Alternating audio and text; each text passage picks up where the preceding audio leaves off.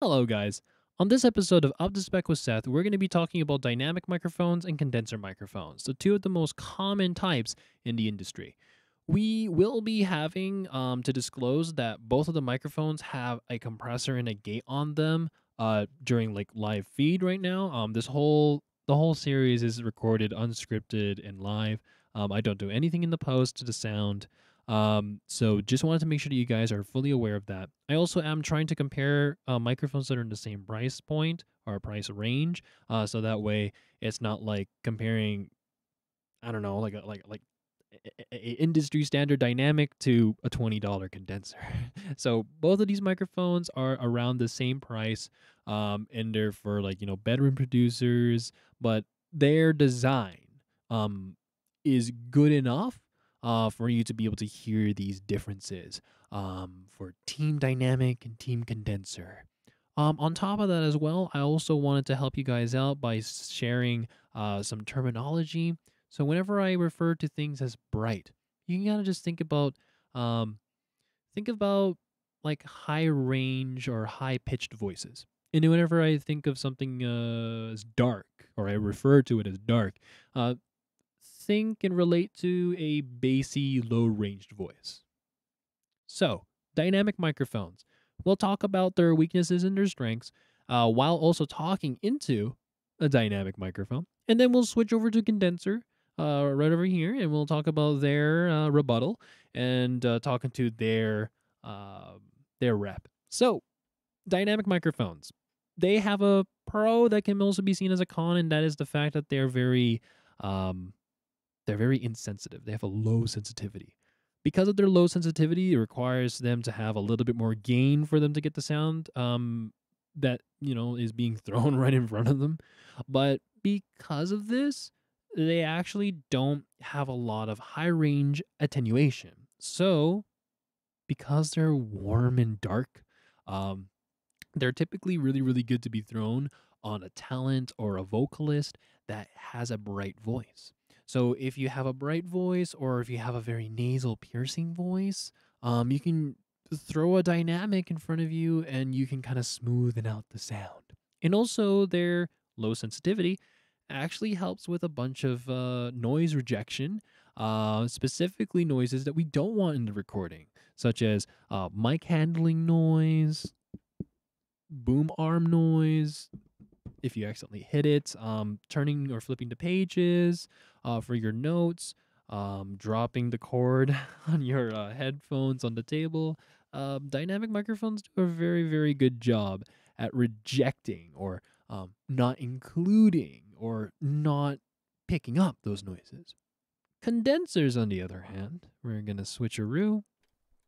Um, Condenser microphones are the complete opposite. They're very high sensitivity, they're very exciting and bright, but for some voices, it may not suit them very well. If you have a very bright voice that's also very nasal and piercing, it may sound very annoying for your audience to hear. So you can kind of calm it down using the warmth of a dynamic. But then where do condensers sit in all of this? Well, condensers are very, very good for voices that are already warm and already very bassy to begin with. You can add a little bit of that texture, add a little bit of brightness, and you can kind of make the voice pop in a very interesting way, thanks to the brightness of a condenser.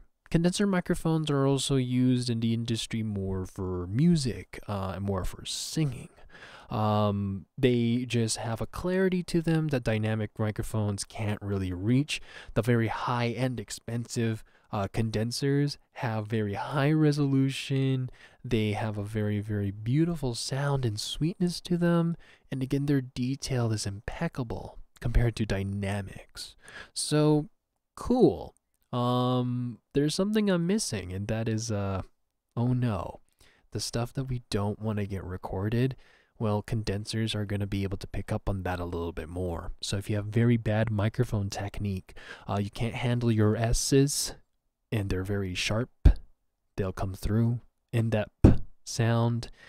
Your plosives get caught more easier on these, and also your breaths as well can get caught on a condenser more than it would on a dynamic. And also, microphone handling and tapping the boom arm, the desk. And because I mentioned I have a gate on right now to block out the noise in my room, I'll rub my hand on my chest very aggressively. You'll hear that it does get caught. And then I'm going to switch over to the dynamic. I'm going to do the same thing. It's a lot more quieter. It's not as noticeable. If you were to say have somebody talking and then you do that, the voice is going to come on top and it's going to wash away that bright kind of like sharp sound that comes from rubbing your hand on like a mouse pad or on the desk or on your shirt, compared to a condenser where its focus is on the high range. So cool. The strengths and the weaknesses, and then also the A-B, comparing both of them. At the moment, we switched back to the condenser. Can we do anything to these microphones to change the way that they sound? Yes, you can. That's a good question. We were actually exploring that before when we were using windscreens on the Shure SM7B, which again is the same microphone that you have access to at CGSW. Let's switch to this camera scene here. So you'll see that the Shure SM7B right now is naked. It doesn't have its windscreen, the thin or the thick. And basically, if you have the thick windscreen or the thin windscreen, it's going to darken the sound. But you can actually brighten the sound by using the thinner windscreen if you were always using the thick one, or you can actually remove it completely and have it open like this, where this is as bright as a Shure SM7B can get. But you can also change it at the back panel here. We're going to switch microphones. We were talking to the condenser. Now we're going to talk into the dynamic. On the Shure SM7B, there's actually two filters underneath this little plate. If you unscrew it, one of the filters is flat. And if you bump it up, you're actually going to see it turn from a flat line into a little hump. And basically what this does is it brightens the sound. So you can remove the windscreens on microphones that were designed to use it, and you can actually get a more airy or ethereal or, like I described earlier, bright sound out of these microphones. So you have full control out of them. And the same thing applies for very expensive condenser microphones. They can be given a windscreen that will darken the sound a little bit if you think it's too bright. And some very expensive condensers also have filters already built into them that you can change to darken the sound or even brighten the sound more. But there is an additional thing that you guys have to know that only applies to condenser microphones. You can see over here, I'm talking into the dynamic microphone. That's the reason why this is moving. And you'll notice that there's a phantom power button. This phantom power button is not on for the dynamic microphone. You don't need this. It's typically labeled 48V, or in my case, it says the full thing, 48V or 48 volt phantom power. What phantom power is it's essentially a continuous stream of energy for condensers. That's all you need to know. So if you're using a condenser microphone, you're going to need phantom power. If you're using a dynamic microphone, you don't need phantom power. Both microphones, whether or not they're low end or high end, they both have their strengths and weaknesses. And typically, the more expensive you get, the lower that discrepancy really is. Again, I've kind of alluded to it. The Shure SM7B is the dynamic microphone. The dynamic broadcasting microphone we have at CGSW. But the condenser microphone of choice that we have at CGSW is the Rode Broadcaster. A lot of the staff at CGSW mainly use this microphone.